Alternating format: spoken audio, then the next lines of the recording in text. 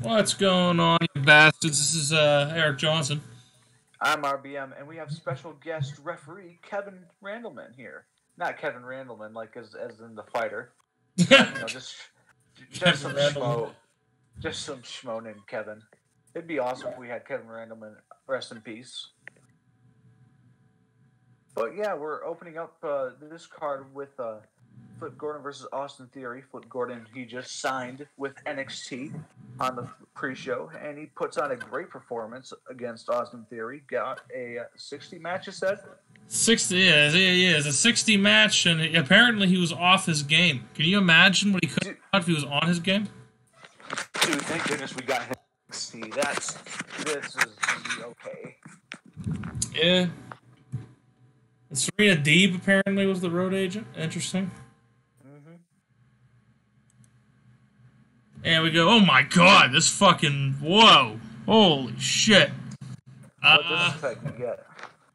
Well, as you see here, let's explain it. So Velveteen Dream, he's in the spotlight on his little sofa thing or whatever. Girls. Yeah. He's like, the dream has come true. True. The dream has come true.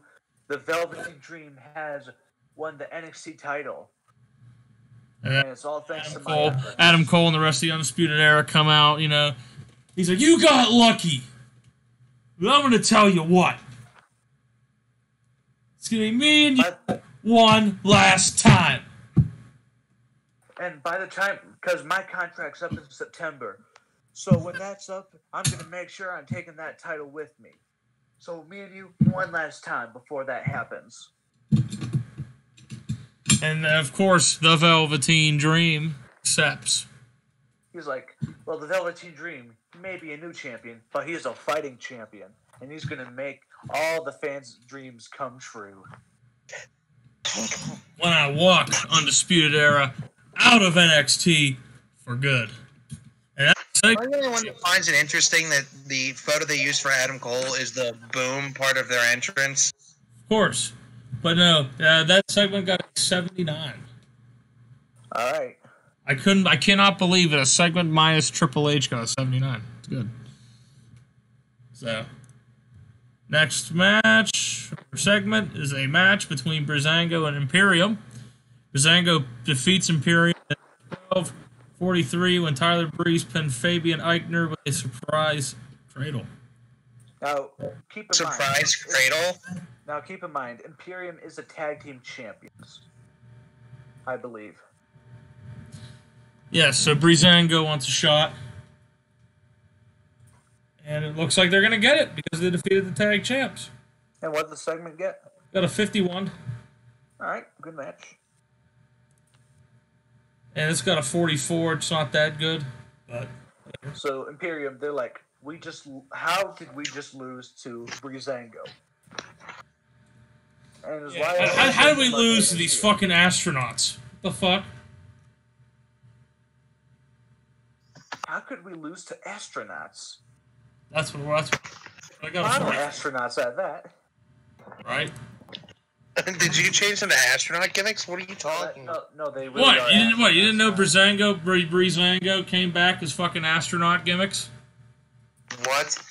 I'm serious. Look it up. Don't look it up on YouTube. Look it up. I don't want to.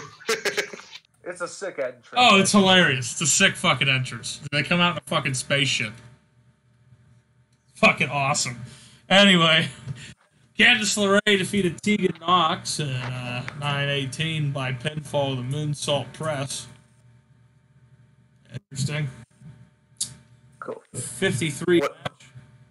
Solid. A 65 between Killer Kross and Finn Balor. So Killer Kross, just like Tommaso Ciampa, he just stomps Finn Balor. I mean, he does not care. For 10 minutes straight, he's throwing him around. He's choking him. He's like Finn Balor. He's on the floor. Killer Kross is just soccer kicking him, stomping on his head. He's like punching him in the back of the head. Yeah, he's soccer kicking his head. That's allowed here in WWE. Yep. So, but no, that's a 65 match. There you go, son. Yeah. The 63 beatdown post-match where he chokes the life out of Finn Balor. So what happens is, so after the match, Kross isn't done. Just like the Tommaso Ciampa, he wants to like brutalize Finn Balor and send the message. So he eventually like hangs him from the ropes, and it's just awful. Even Scarlett Bordeaux's like, okay, Kross, chill a bit. Nah, it's almost like Scarlett Bordeaux. Like you could just look at her; it looks like she kind of gets turned on by that. Yeah. Well, that's the way I'd book it. Yeah, so she's telling him to chill, or else she might get too excited. If you she might cream her panties. Oh, she's wearing it. Did you see when she was wearing it in your house? Oh, I know. I wish it was in my house, but nonetheless, got a 63. Oh, you mean at the pay-per-view? Anyway, Charlotte Flair, Rhea Ripley match. So we got a hype package where the commentators say like, okay, last time Charlotte Flair, she got herself intentionally disqualified. So William Regal has decided to this match a no disqualification match tonight for the women's title. This time, no excuses, no disqualification, no count out. There must be a winner. So what that match get? Or segment rating get?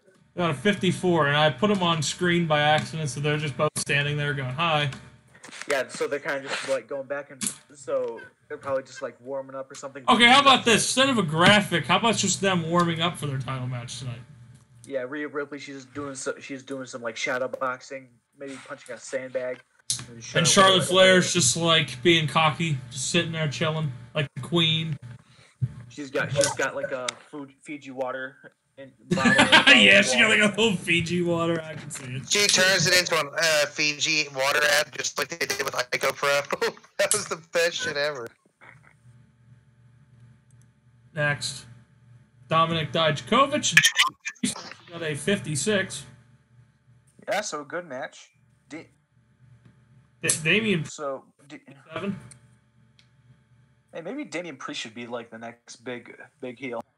Yeah, that's maybe where I'll go with this. We'll see. Maybe. Or where we will go with this.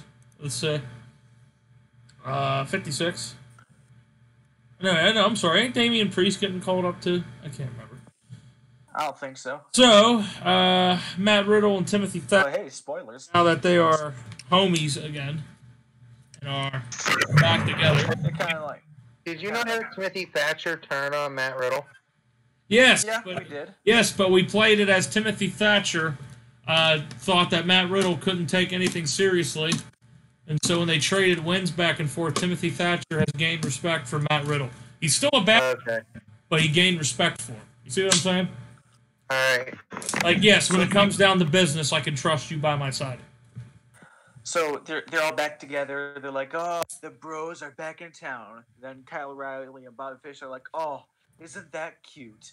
Uh-huh. And then Matt Riddle does his like, Bobby Fish could fry fish or something. Remember that whole thing? Uh-huh. Because Matt Riddle's too high to realize what's going on, so he said stupid things. He's too high to know what the hell's going on. Damian Priest like slaps him in the back of the head, but Matt Riddle doesn't know what's going on, so he's like, whoa, what was that? Got a 57. We should definitely we should sign RVD and have him face Matt Riddle in a marijuana on a pole match. Ah, come on. They just float away. It's just loser. Losers, they're high, which means they're high as ever. Right, but so Dexter Lumis. Yeah, Dexter Lumis paints a picture of who his next victim is. And we don't get...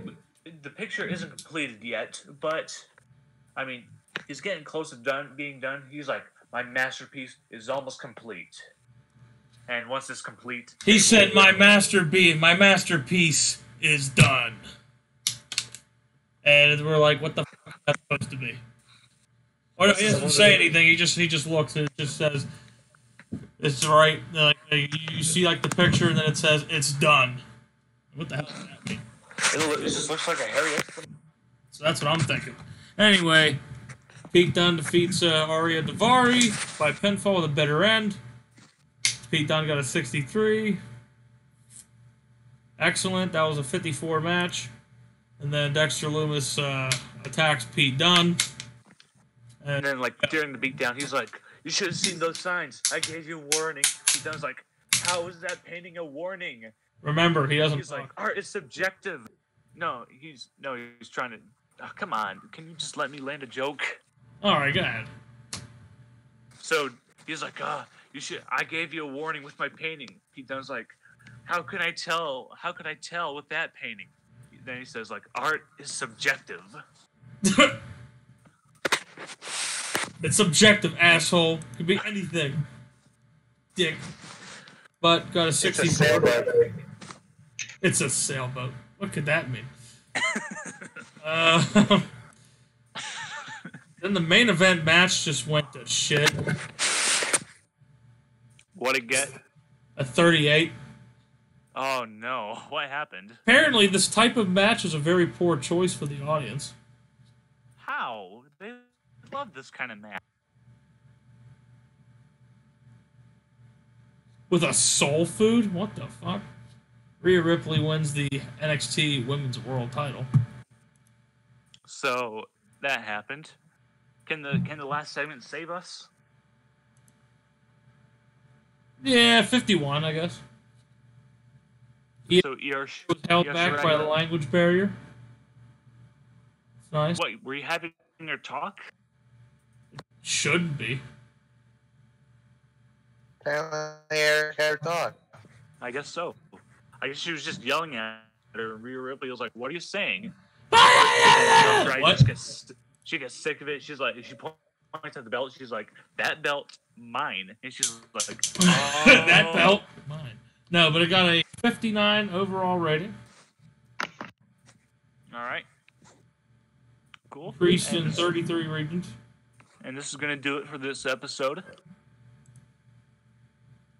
So see you all next time. And we don't love you. See you next time.